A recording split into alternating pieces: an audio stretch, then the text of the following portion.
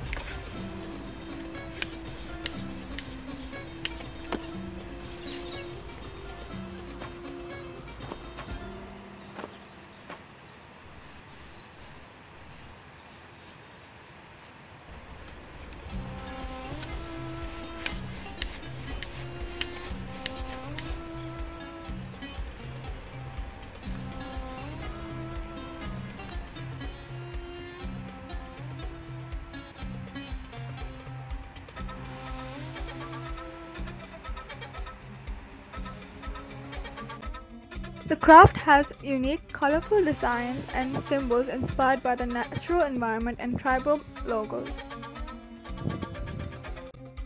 Did you know? Sadu was inscribed on UNESCO's representative list of intangible cultural heritage of humanity in need of urgent safeguarding in 2011. The House of Artisans has weaving workshops to teach Emiratis and tourists about this dying tradition and craft. They also book visits from schools to help the young Emiratis learn about their culture and traditions. House of Artisans coloring book is free to download to enjoy coloring on a tablet or with paint.